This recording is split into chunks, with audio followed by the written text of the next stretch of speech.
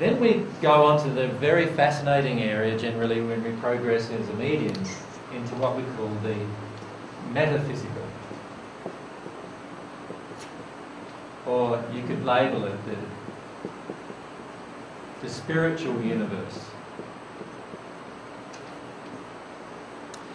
So it's the physical matter of the spiritual universe. So as I've described, every sphere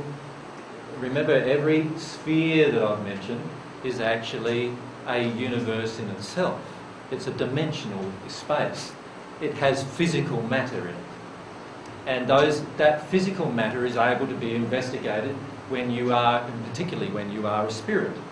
So it's very, very easy again for any spirit in any location of the spirit world, from the first sphere upwards, to actually involve himself in metaphysical investigation and therefore transmit those truths through a medium to the earth. This area becomes very fascinating for us on earth because we start understanding a wide variety of things in the spirit world that are occurring. But the problem is that it's only dependent upon the condition of the spirit who's presenting the information to you. So if that spirit exists in the first sphere and he's never ever existed in any other sphere of the spirit world, he will present a life to you which may even mirror or very closely resemble the life that you might experience here on earth. How many of you have read Life in the World Unseen? It's quite a good channeling. It's on the CDs. It's really worth reading. But again, channeled by a spirit who's existing in the first sphere. And many of you have read the one that I sent out recently by Jane Sherwood, Postmortem Journal. Did many of you have a read of that? All right. That is D.H. Lawrence of Arabia's experience in the spirit world and passing.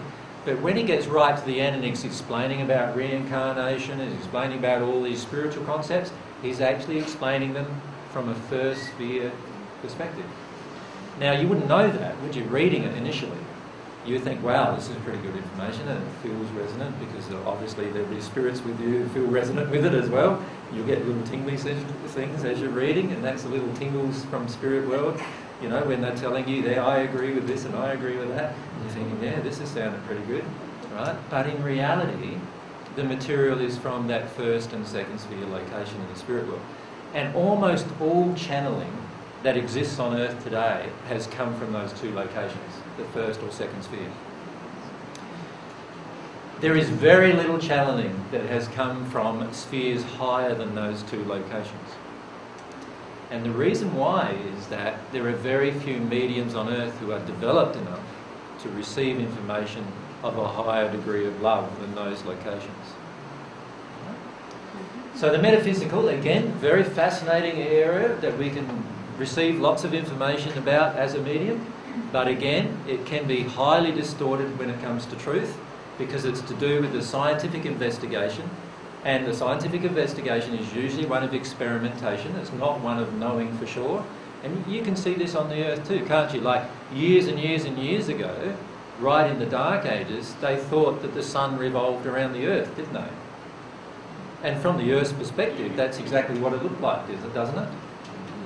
Right? But then when they start investigating the planets and the relationship with the planets to the sun, then they started realising, and this is how, you know, the first telescopes helped in this process of realising, oh, hang on a second, no, the actual Earth revolves around the sun.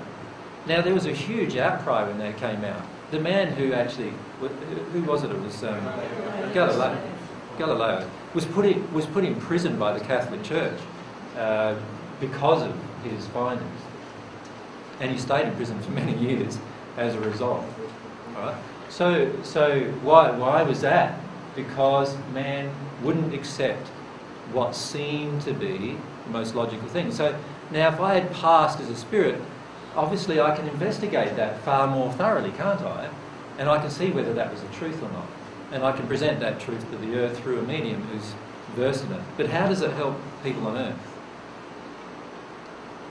It really only helps them understand science, doesn't it? It doesn't really help them understand anything about themselves, anything about love, anything about developing the soul, anything about growing infinitely anything about the spirit world and their progression, the law of attraction, the law of compensation, the law of desire, any of those things, none of those things are even discussed in that entire process, are they?